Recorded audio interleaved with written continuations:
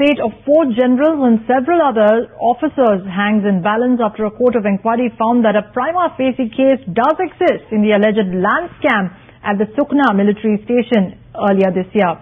Though an embarrassed army headquarters on Monday flatly refused to say anything about the colonel's findings, sources say that there is more than enough evidence to try some senior officers for gross improprieties and irregularities through a court-martial. Incidentally, one of the generals questioned by the Colonel, Lieutenant General Avdesh Prakash, is among the 8 principal staff officers to Army Chief General Deepak Kapoor as the military secretary at the Army headquarters.